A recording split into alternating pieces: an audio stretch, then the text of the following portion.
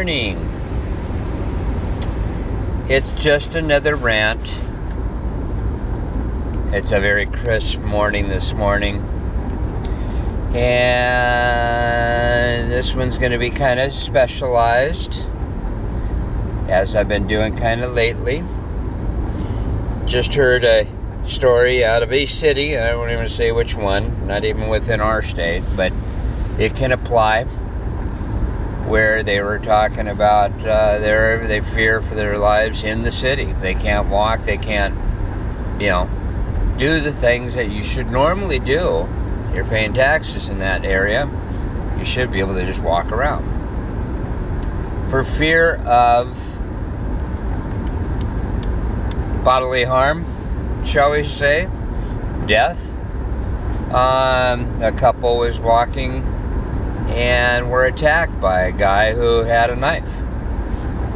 And it turns around that once they got him wheeled off, and the guy was arrested and everything, although they sustained injuries, the guy has had a rap sheet of doing this.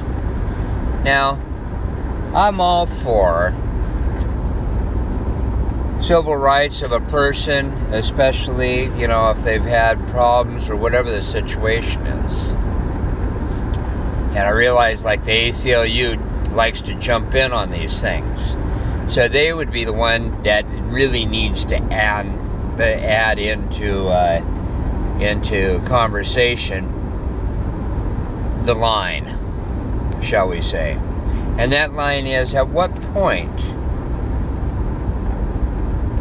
do the civil rights of the people kind of override? Not that they're any better than the other person that's got the problems, but that at what point do they override the civil rights of the person in question? And the reason why I say this is because this person with the knife had a rap sheet. He's been in and out of jail umpteen times. Now, I don't know what his problem is. Could be drugs, could be mental, could be whatever. But the point is, at some point, the civil rights of the people around him actually weigh in a little bit heavier and more than his own. And the reason why I say that is because he, or let's say in generic, anybody who's been in this situation, they obviously don't give a damn about anybody else. So therefore, they don't care about any other person's civil rights. And I might add, they've kind of given up that chance of being represented as a normal law-abiding citizen. We'll say it that way.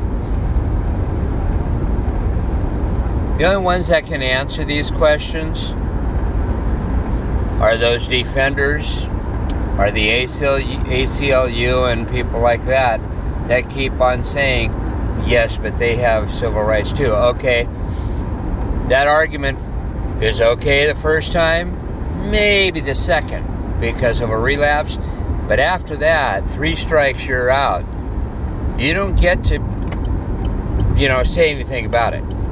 And there's got to be a harsher sentence or a harsher whatever, because they're not getting it, and they may not give a damn at all. Obviously, they don't. If they're out wielding a knife, trying to kill people for whatever reason. There, kind of heavy-handed this morning, but I thought I'd bring that up.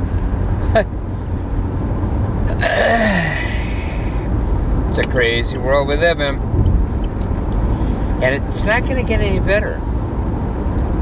So that's why I throw out these little rants. I don't know if anybody ever picks up on them, but hey, have yourself a day. God love you. Good morning.